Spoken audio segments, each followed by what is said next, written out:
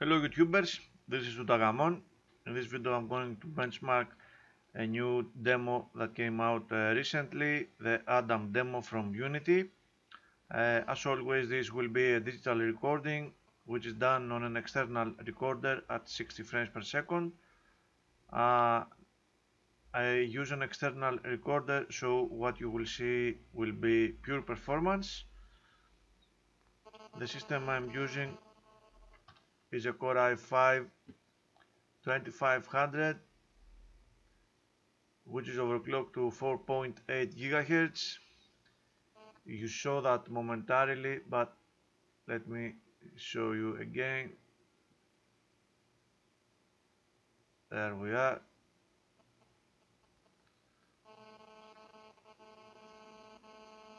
It has 16 gigabytes of memory, and the graphics card is single GeForce GTX 970 from Gigabyte, the G1 model. Latest force were installed, and it is also overclocked to 1.5 GHz. We will verify that at the end of the video. Actually, this video will not be a pure form benchmark with the traditional sense.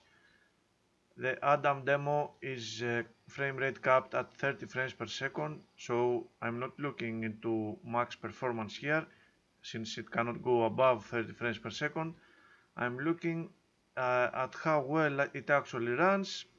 I'm still going to use fraps and capture frame rate data so I can compare with my other systems, and of course we will see at what kind of GPU usage the demo can achieve the given 30 frames per second. So let me launch it, move the mouse out of the way.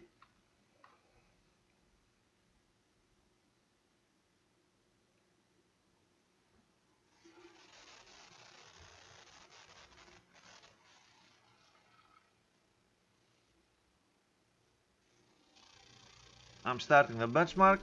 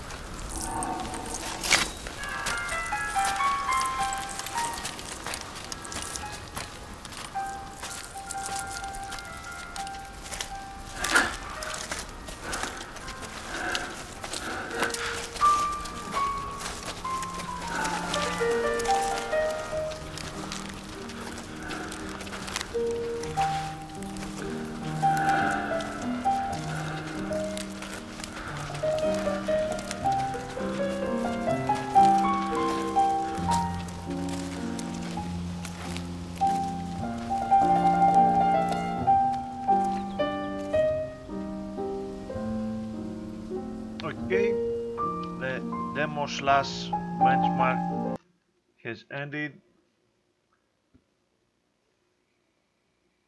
Frame rate was at 30 frames per second steady, no problems. We do not see here the trouble that the 1920 system had. 30 frames per second, the frame times are exactly where they are supposed to be. In terms of GPU usage, I would say that it is about at 60% on average. CPU is not doing too much work. RAM usage at 11.4 gigabytes. This demo is very demanding in terms of system RAM. I believe that the reason that my 7950 system had such trouble running it is the system RAM. As you can see, the page memory goes above 14 gigabytes, something that this system can afford, the other system could not. I think I will retest that. It's very interesting to see what's going on.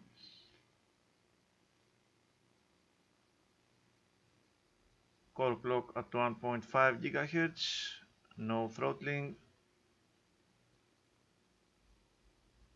and this is another interesting metric of this demo. As you can see, video RAM usage is at 4 gigabytes from start to finish.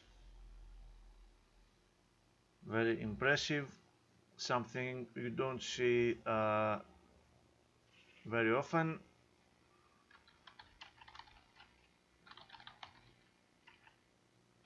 Now let's see what our frame times look like. Very good.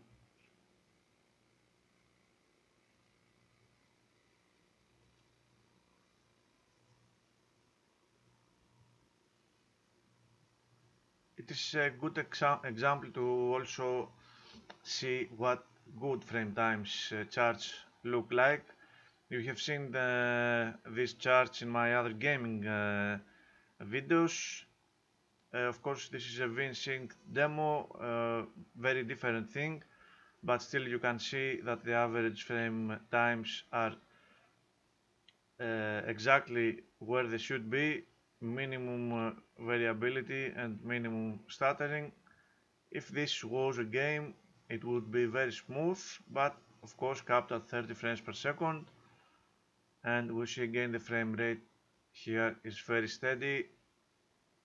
It's not even twitching. Frame times are good. I would somewhat expect these spikes to be less, to tell you the truth, but still quite decent. They are spanning over a very small distance, which means almost imperceivable differences in frame times.